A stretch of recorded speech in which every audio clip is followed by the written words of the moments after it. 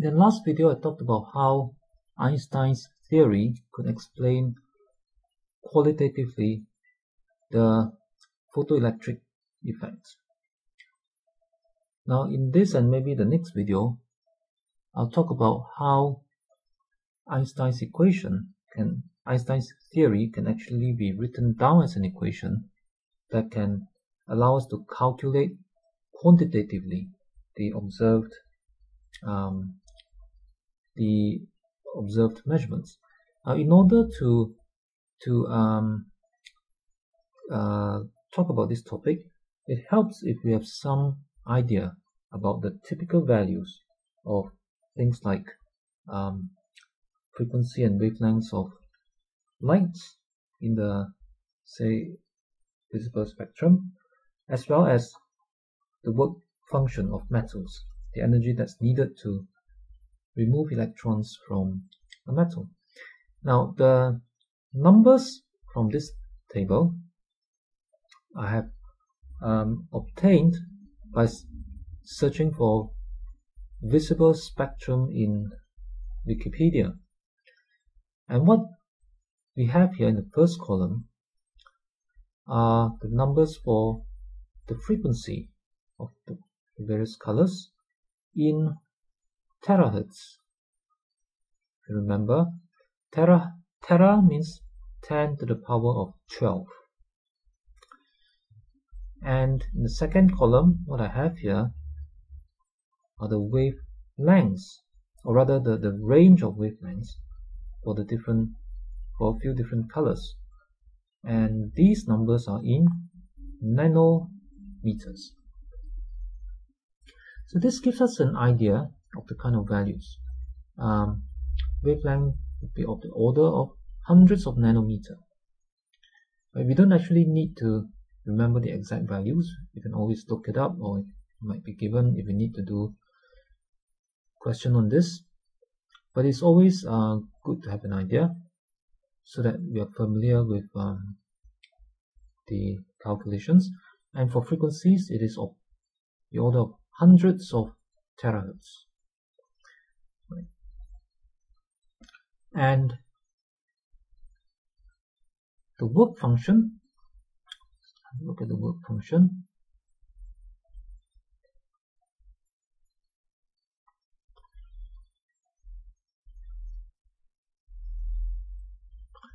The work function is the energy needed to remove an electron from a material. And we should add, it is the minimum energy. Okay, because, for example, if you try to remove an electron perhaps from very deep in the body of the material, you might need more energy. So we are mainly interested in the energy needed to remove an electron from close to the surface in the photoelectric effects. So that's the work function. Now, work function is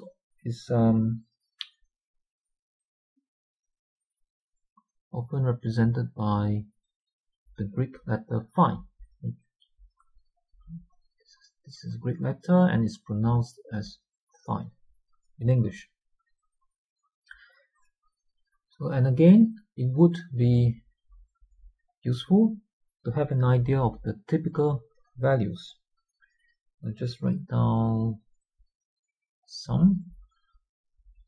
Phi in EV, right, for sodium it's 2.38. For zinc it's 3.63 to 4.9. And there is a range because work function actually depends on the nature of the surface of zinc. And as in the actual arrangement of the atoms on the surface. And the actual arrangement of the atoms can be different depending on what angle you cut the zinc metal. So I shan't go into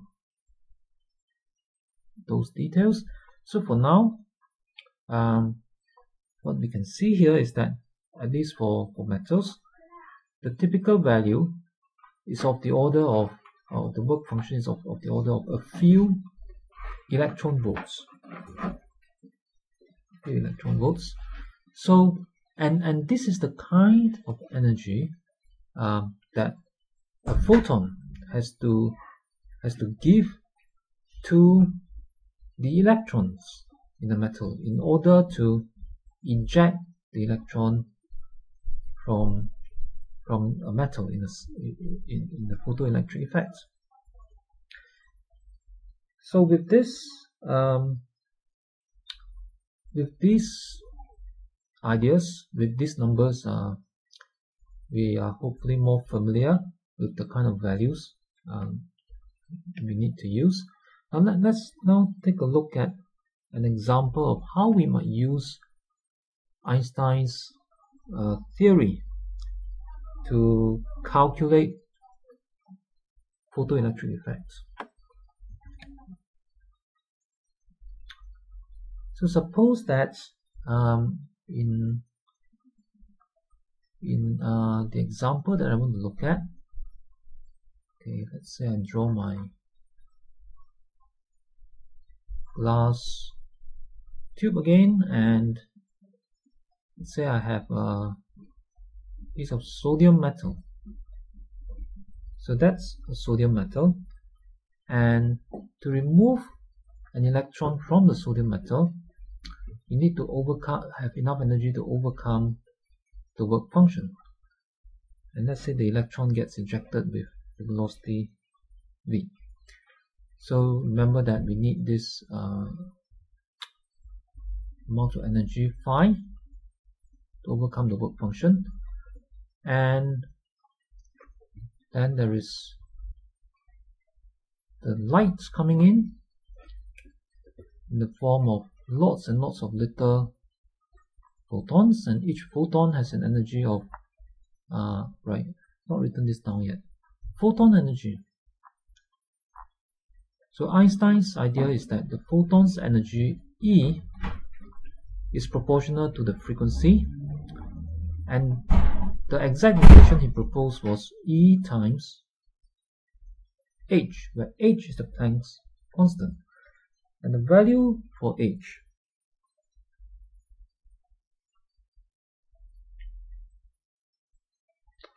okay, let me write this down. The value for h is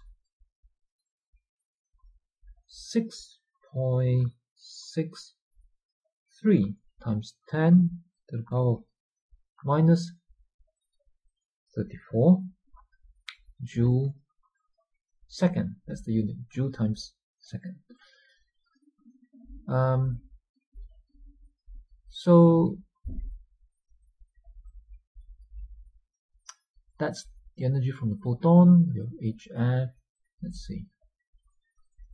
And it comes in, and the photon energy has to be enough to overcome the work function, energy needed to remove the electron from the surface from the attraction of the atoms. And whatever that is left over, whatever energy that's left, would go into the kinetic energy of the electrons, half mv squared. So that's the picture, that's Einstein's picture of the photoelectric effect. Okay. So now with this qualitative idea, Einstein could then make an equation relating these three quantities. It's really quite simple. Conservation of energy. Photon energy, some used to overcome the work function. Whatever remains becomes the kinetic energy. Okay, so there are different ways to write it. I can, for example, say that the photon energy must be equal to the, well, is converted into, is used to overcome the work function, and the remaining energy becomes the kinetic energy. So therefore, work function plus kinetic energy must be equal to the original photon energy. Or I can say that the photon energy is used to overcome the work function. So after that, the amount that is left, photon energy minus the work function, is the remaining amount, must be equal to the kinetic energy. So that gives us one equation for the photoelectric effect. And the other relation which we need to relate this to measurement is to relate the kinetic energy to the stopping potential. Now, if you recall, the stopping potential is the voltage we need to apply. It's the negative voltage we need to apply here at this site in order to stop the electrons. Alright, if I have a negative pole here, negative plate here, the electrons will get repelled and it will slow down as it tries to approach. So as the electrons move towards the negative charge, it has to do work against repulsion, and that work must come from the kinetic energy. So if this stopping potential is just enough to stop the electron, meaning that the electron, as it does work, it slows down, it loses kinetic energy, and it stops just when it reaches this plane. Okay, that's the situation if we have the stopping potential. We have just enough potential to stop it. So that means the electron just uses up all its kinetic energy when it just reaches this site. So this means that the work done by the kinetic energy,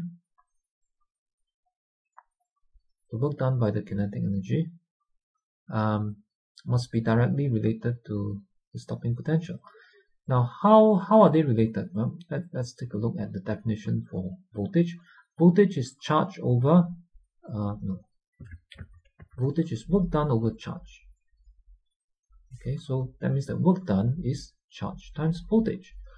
So since the work done, the kinetic energy needs to do this work,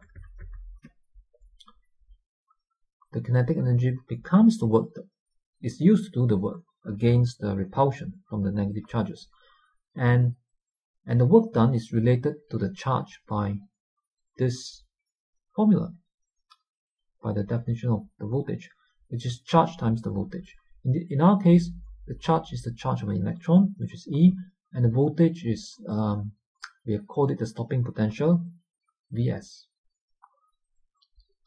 So once we understand this, we can leave this part out. We can just leave this part out, and we have this equation: half mv squared is equal to E times Vs. But there's another point we need to add in this equation, which is that the electrons that get emitted by the photoelectric effect, they need not all have the same kinetic energy. Ideally, we have described this situation in which photon uses up a certain amount of energy to overcome the work function, and then what remains go into the kinetic energy of the electron that absorbs the photon. Now that should still be correct, except that from the point where an electron absorbs a photon to the point where it comes out of the surface, it might actually have to go through some bouncing around, knocking into other electrons and atoms. And when it does that, it would lose energy. Right? Maybe some electrons that happen to be very close to the surface just pops out straight away with this exact amount of energy. But it is more likely that for the majority of the electrons, they would be somewhere, inside the surface, sort of maybe a few layers of atoms in, and in order to come out, it might just have to knock its way out. Now, if that's the case, we would expect that the electron that has gained that amount of energy would have lose a little bit of its kinetic energy, so that whatever electrons that come out here and start traveling through the vacuum should have a range of energy, with some a bit more, some a bit less. And the if you like, the ideal case is where the electron come out straight away without losing energy, and then that would be exactly this amount. And so there'll be electron with this amount of energy. There would also be a lot of electrons with less energy than this. So in that sense, therefore, this value actually gives us the maximum kinetic energy of the electrons that are ejected. So there's a range of energy, and this is the maximum.